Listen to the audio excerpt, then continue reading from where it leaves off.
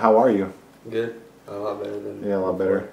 Yeah. Okay, I understand you just got done with some physical therapy and stuff like that? Yeah, they came to the house like 3 times a week, and they just like stretch out and stuff. And then yesterday the doctor released me for outpatient. Pretty excited about that? Yeah. Take us through some of the injuries you sustained and why you have to go through physical therapy?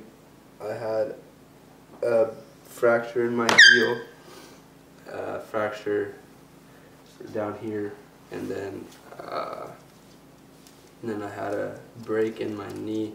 They put 2 screws to put it together, and then I had a skin graft on the back, and yeah. Okay, so I know you also injured your hand as well, right? Yeah, it cut my hand and severed a nerve in my hand, so can't really feel this part of my finger. But is that something that's temporary or something you expect to kind of deal with? Probably end up having to deal with it. So how many procedures or surgeries have you gone through so far? 8. 8? Yeah, I had 3 surgeries, and then I had a wound vac on my leg, and they had to do dressing changes on that, and they had to do that 5 times while I was in the hospital. I found out yesterday that I'll have to have like 1 more surgery to be able to repair the nerve that got cut and severed or whatever. And so either I have to go to the Stanford or UCSF to get like a second opinion on it, and then we'll eventually have to have that done for me to be able to like have a full like function of my foot. I definitely want to get back if I can. So anything they have to do, I'm all for it. And that they whatever they need to do, I'll let them do it.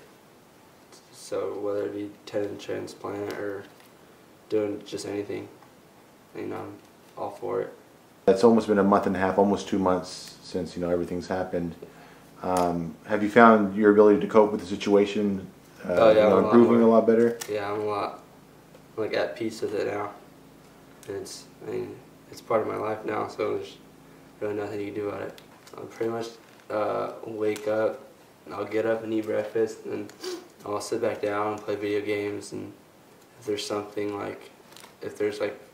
something I can go out and do, I'll do it. Like today, I had physical therapy and I went and visited some teachers at the school just to get out of the house. Football games, my girlfriend's volleyball games, just anything to get out of the house pretty much. Kind of serve as a distraction for you a little bit? Yeah, it's just nice to be able to get out of the house and not have to, because sitting in the hospital for almost a month was definitely like an eye-opener. How has that been, being able to go out? It's a lot better than sitting in a hospital room all day and all night. It's like refreshing kind of to be able to just get out and go see people instead of being in a hospital bed where I couldn't go anywhere, and it's pretty much just laying in the room.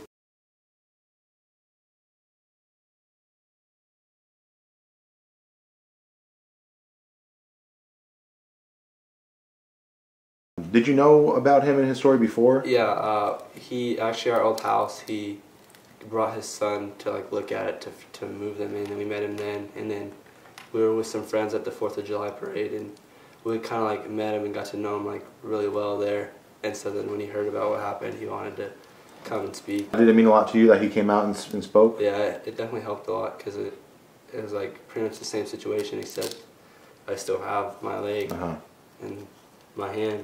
So did he offer any words of wisdom or any advice for you in this situation? He offered a lot. I still think about it a lot too. Just being able, just like all the, like how hard recovery is going to be, and how it's not, baseball's not everything, and just being at like rehab is going to be hard, but it's worth it. It was great. It definitely helped a lot. Helped me deal with the whole situation, and just knowing that there's like so much support behind me, it really helped me through everything. Just like everybody that just came, like it was all just like almost overwhelming, because there's just so many people like all the time.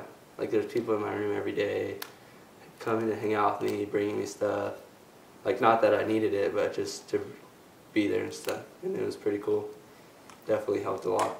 What were some of the things that you received, cards of the such? Yeah, the Stockton Ports, Modesto Nuts, Modesto Nuts brought some players, they all signed a bat and gave it to me. Stockton Ports chaplain came, also brought a bat. a family friend contacted the Boston Red Sox, and they sent like a little package in the mail. I mean, just cards, people that I barely even know, and other people just bring in like stuff. Like if I needed food, there's always someone willing to bring us food. So much like candy, balloons. That my room was filled with balloons, and just a huge amount of support the whole time. So that's a big source of strength for you then, huh? Yeah. Especially when I came home, there's a lot of people in the front yard making signs and stuff like that. So it's nice to see everybody again. Has this been the longest break from the game for you? Yeah, for sure. I never took probably more than a month.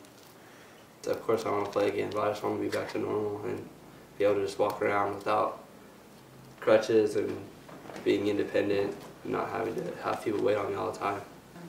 We'll just thank God he's here. That's all that matters. Yeah. Because it was truly touch and go. Yeah, it's like so. Dr. Pennell told him yesterday that he, told him he's a miracle. Just that, one is, he's still alive, and two, that he was able to keep his leg.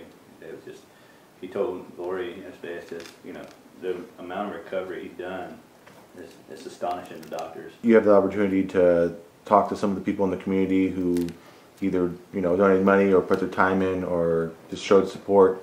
What would you like to say to them? Just thank you. Like it was amazing.